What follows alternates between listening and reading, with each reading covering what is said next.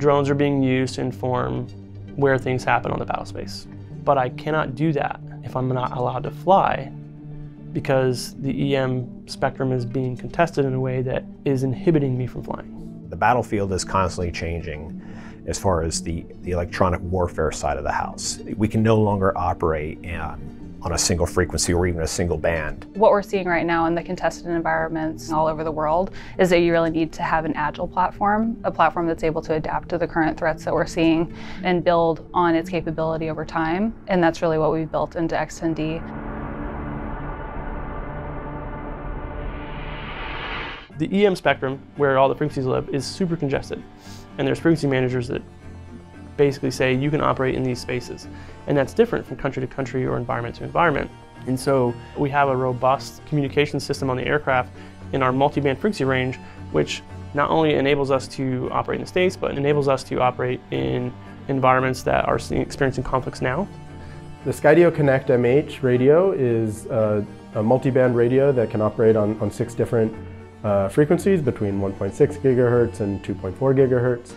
It allows for a tremendous amount of flexibility depending on the sort of operating environment and the terrain that a user is operating in to find a spectrum that is available and provide a significant amount of deconfliction with other assets that may be operating in the area.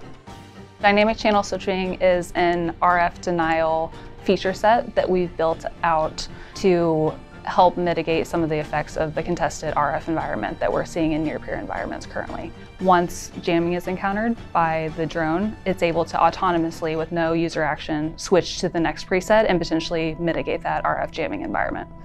Now, if I'm able to stay in the air longer as a drone and identify what the enemy's doing or an opportunity to exploit, then I'm going to win the fight. In addition to just really working with the radio inside of the drone, we've had lots of requests for an external radio kit. So if you're operating inside of a compound, you have compound walls that are affecting the signal, now you can put the external radio kit on top of the roof or on a mast and extend the range of your system. We're operating this off of Ethernet. Where your signal emits from is actually pretty dangerous because there's tools to find where that signal emits from. But with the external radio kit, now we're able to extend through this Ethernet cable, and that's offsetting where our signal's emanating from, preserving the lives of our soldiers so that they can operate a little bit more safely. In Ukraine and other near-peer environments, they're seeing thousands of aircraft being lost a month. So this is one of the mitigating factors that we're using to make sure that Skydio drones can always reach their target.